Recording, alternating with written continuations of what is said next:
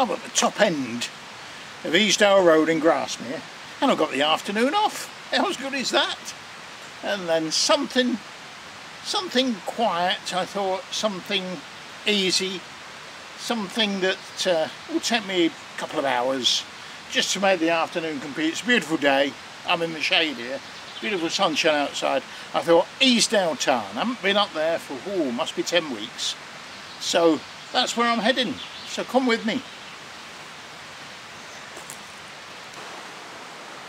Actually, I've said a nice easy afternoon walk up to Easedale Tarn, but there is more to this little walk than meets the eye.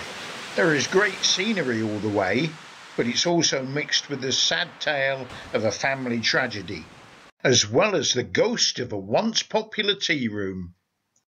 It's an easy walk navigation-wise, up Easedale Road from Grasmere village, then bear left over the bridges and just head up the left side of the valley beside the river along a very clear track. I'll be returning via a slightly different route, dropping down to a junction with a path up Far Easedale and then back on the other side of the valley.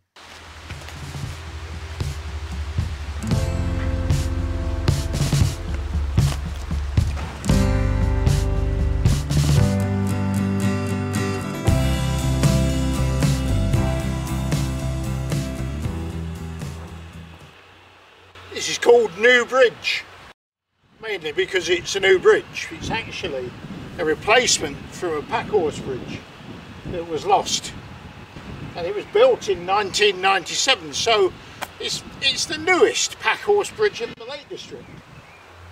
It's a very substantial structure as well. I think it's wonderful.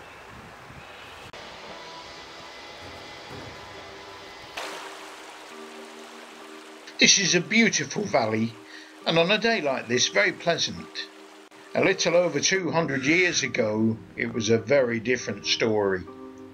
George and Sarah Green farmed here and were barely able to make a living to keep them and their 6 children.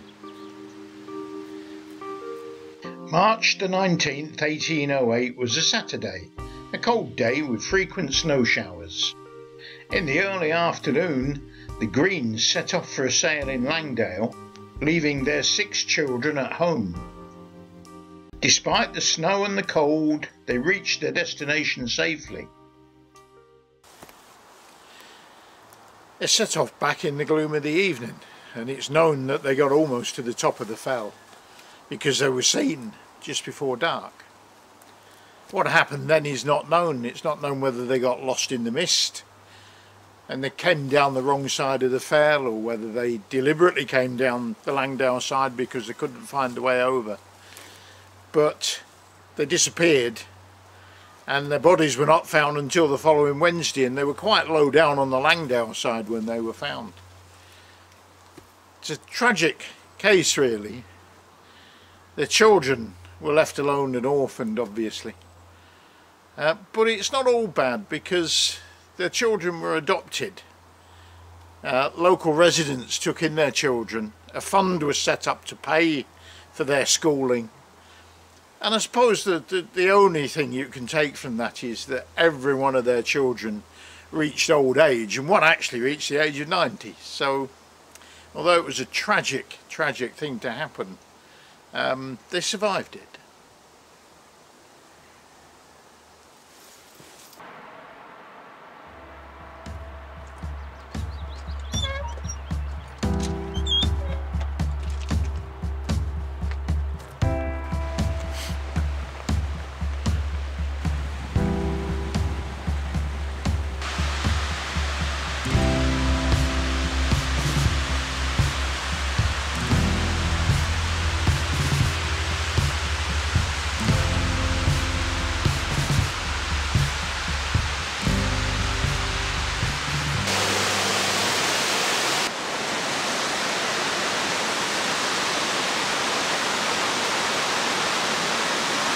This is Sour Milk Gill.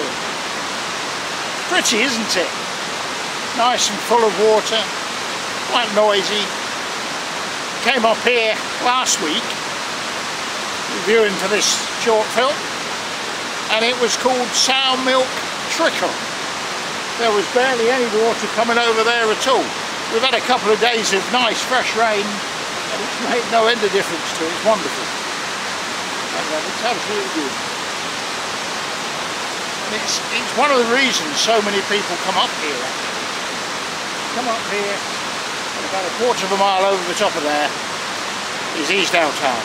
So you get two attractions for the price of one. How good is that?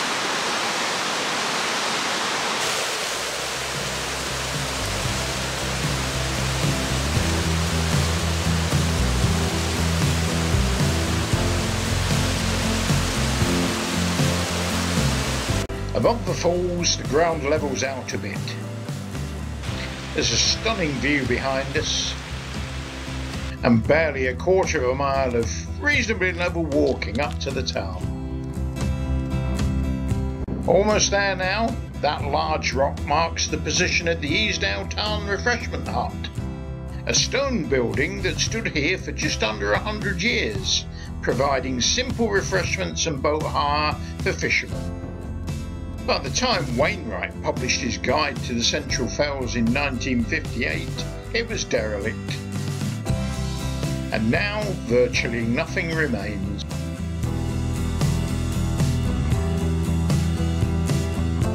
The hut may be gone, but the tarn is as beautiful and peaceful today as it has ever been.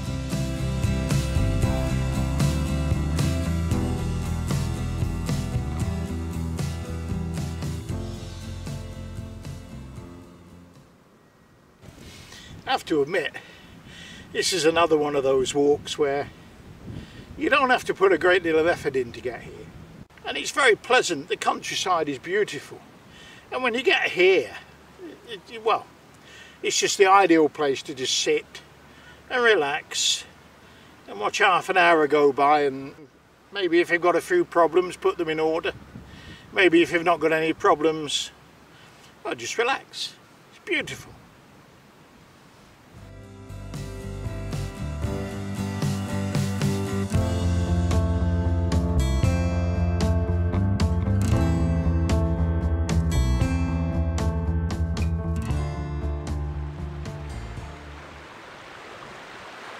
Right, we've got a choice now. Can either go back the way we came, which is fine, it's a very nice views going that way and it's an easy path, or we can cross the outflow of the town and go back down into Far Easedale. It's a lot steeper, there's a lot quicker down, and you get super views up Far Easedale. So that's what I'm doing today. All I've got to do is get across the stream.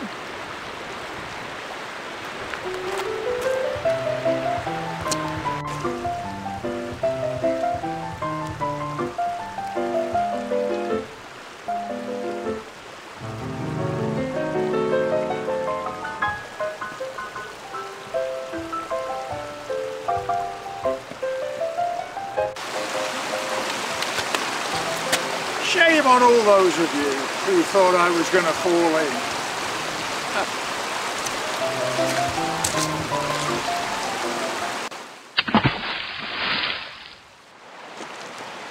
No, I haven't fallen in, not really.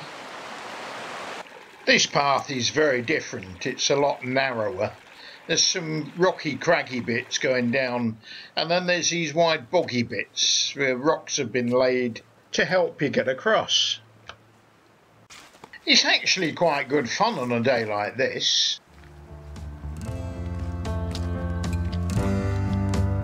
And the views of the surrounding crags and also up Far Easedale are lovely.